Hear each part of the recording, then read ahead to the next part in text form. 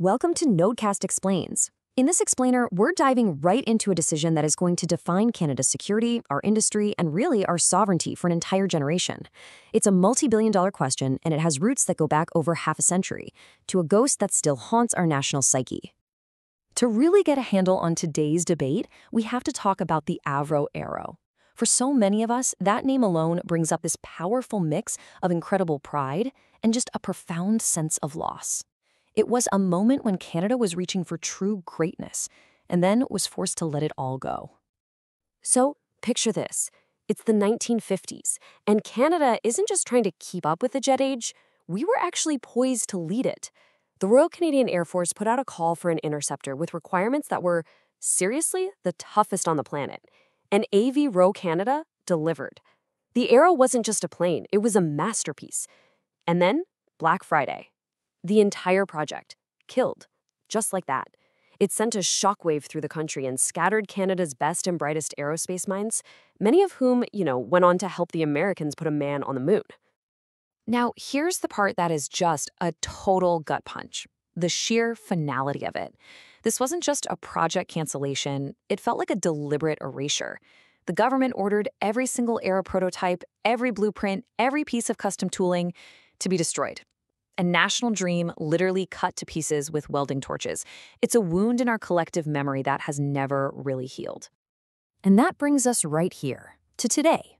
As we stand on the edge of another massive, generation-defining investment in our Air Force, the shadow of the Arrow is just impossible to ignore. And the question is just hanging there. Have we learned a single thing?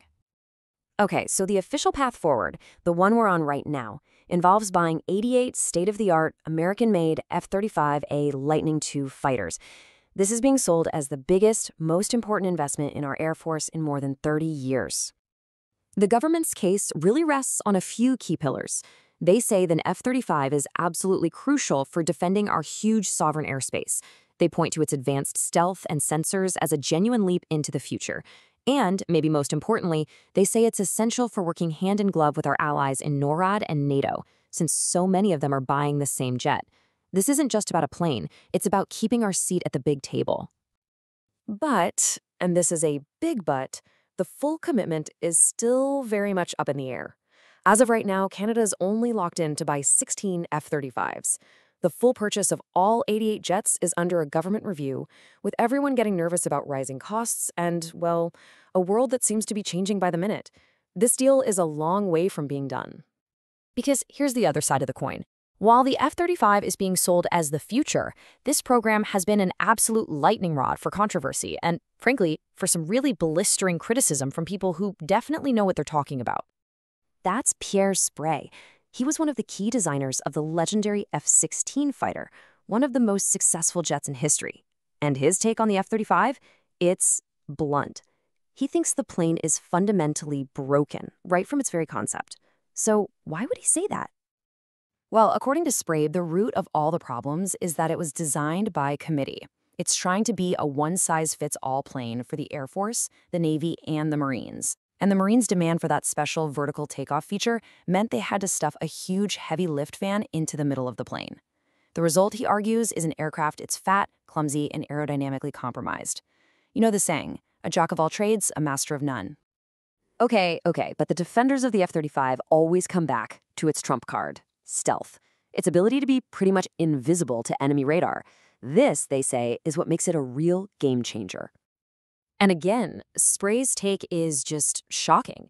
He's not just questioning the plane, he's attacking the very core technology that makes it so expensive and so hyped up. And look, he's not the only one saying this. A lot of experts point out that while stealth works pretty well against the high-frequency radars that fighter jets use to target each other, it's basically useless against older, long-wavelength search radars. And guess who never stopped building and perfecting those kinds of radars? Our adversaries, like Russia. So that whole shield of invisibility, it might just have some very big holes in it. So in the middle of this whole messy debate, a really interesting alternative has stepped into the ring. A fighter jet that was built by a northern nation, a lot like ours, with a totally different philosophy, one that feels like it was practically designed for Canada's unique needs. I'm talking about the Swedish Saab Gripen. Okay, let's just put them head to head. The Gripen is faster for one. It's built for rough and tumble operations in harsh climates. It can literally take off from a frozen lake or a stretch of highway, perfect for our vast north. It's really optimized for what we do most, defensive patrols. But the biggest difference, it's right there at the bottom, sovereignty and control. And then there's the money. The economics here are just stark. When you look at what it costs just to keep these planes in the sky hour by hour, it's incredible. The F-35 comes in at around $33,000 per flight hour. The Gripen? About $8,000. That means for every single hour an F-35 is in the air, you could fly a Gripen for more than 4 hours. When you're talking about patrolling the second largest country on Earth, that difference is absolutely massive. And here is the real kicker. This is the part that sounds a whole lot like what we lost with the Arrow. Saab has put an offer on the table to assemble the Gripen in Canada, a deal they say would create thousands of high-tech Canadian jobs for decades, a direct investment in our own aerospace future. And that brings us right to the heart of it. This whole thing goes way beyond speed or stealth or cost per hour. It really just boils down to one single fundamental question: who's in control? This quote is so powerful because of who it comes from. That's Lieutenant General Yvon Blondin, the former commander of the Royal Canadian Air Force. He was the guy who once recommended that Canada buy the F-35. Now he's warning that relying only on this American jet would be, in his words, irresponsible. You see, you don't just buy an F-35, you subscribe to a system. The United States controls the critical software, the data links, the entire global supply chain for parts. In fact, the spare parts sitting in our own Canadian bases don't even technically belong to Canada until they're bolted onto the jet. If we ever wanted to use our own planes for a mission without American approval, well, we couldn't. And it's not just retired generals sounding the alarm. This is a concern you hear from everyday Canadians, taxpayers who are asking if it's really wise to tie our national defense so tightly to a single ally, especially one that can be, let's say, a little unpredictable at times. So Canada is standing at a crossroads. One path is the F-35 path, full integration with the U.S. military. You get that deep interoperability, but you also get the high costs and a real loss of sovereign control. The other path being talked about is a mixed fleet. Buy a small number of F-35s for those joint NATO missions, but buy a much larger fleet of Gripens for our own domestic needs, patrolling the Arctic, defending our own airspace, all at a lower cost and with Canada holding the keys. And so here we are, full circle, that ghost of the Avro Arrow. It's impossible to ignore.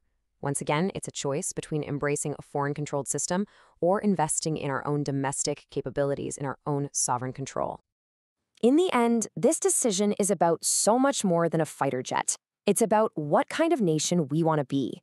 The choice we make is going to echo for decades, and it will define our place in the world long after these planes have made their final flight. What we decide will say more about our vision for Canada's future than it ever will about any single aircraft.